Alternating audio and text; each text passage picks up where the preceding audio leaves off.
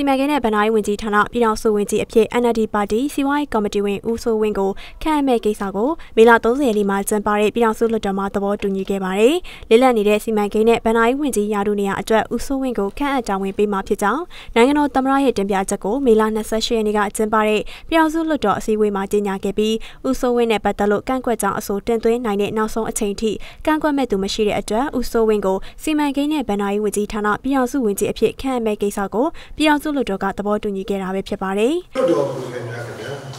စီမံကိန်းနဲ့ဗဏ္ဍာရေးဝန်ကြီးဌာနပြည်ထောင်စုဝန်ကြီးဖြစ်ဦးစိုးဝင်းဟာ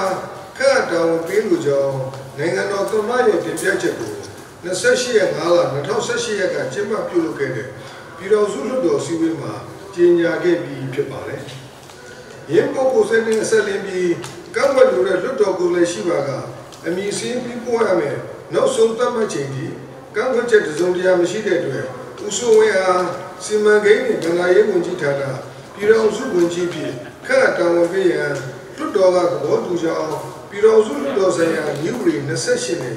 ကြေညာပါတယ်။ဦးစိုးဝင်းကို1938ခုနှစ်မှာမွေးဖွားပြီးလက်ရှိမှာအသက်80နှစ်ရှိပြီဖြစ်ကသူဟာ NLD ပါတီရဲ့စီးပွားရေးကော်မတီဝင်တဦးလည်းဖြစ်ပါတယ်။ပြည်ထောင်စုလွှတ်တော်ကထုတ်ပြန်တဲ့ဦးစိုးဝင်းရဲ့ကိုယ်ရေးအကျင့်အရဦးစိုးဝင်းရဲ့ပညာအရေးချင်းမှာဝိဇ္ဇာဥပဒေဝိဇ္ဇာစီမံခန့်ခွဲရေးဒီပလိုမာ BA BL DMA ဖြစ်ကြောင်းလက်ရှိမှာ Deloitte Touch မြန်မာ Vega Advisory Limited မှာ Country Management Partner အဖြစ်ဆောင်ရွက်နေရလို့သိရပါတယ်။အဂတိလိုက်စားမှုတိုက်ဖျက်ရေးကော်မရှင်ကစုံစမ်းစစ်ဆေးမှုတွေခံနေရတယ်ဆိုတဲ့စီမံကိန်းနဲ့ဗဏ္ဍာရေးဝန်ကြီးဟောင်းဦးကျော်ဝင်းကို၎င်းရဲ့သဘောဆန္ဒအလျောက်ယာဒူးမှနှုတ်ထွက်ခွင့်ပြုလိုက်တယ်လို့မေလ 25 ရက်နေ့ညပိုင်းကနိုင်ငံတော်သမ္မတရုံးကသတင်းထုတ်ပြန်ခဲ့ပြီးနောက်ဦးစိုးဝင်းကိုစီမံကိန်းနဲ့ဗဏ္ဍာရေးဝန်ကြီးအဖြစ်ခန့်အပ်မယ်လို့နိုင်ငံတော်သမ္မတကလွှတ်တော်သို့တင်ပြခဲ့တာဖြစ်ပါတယ်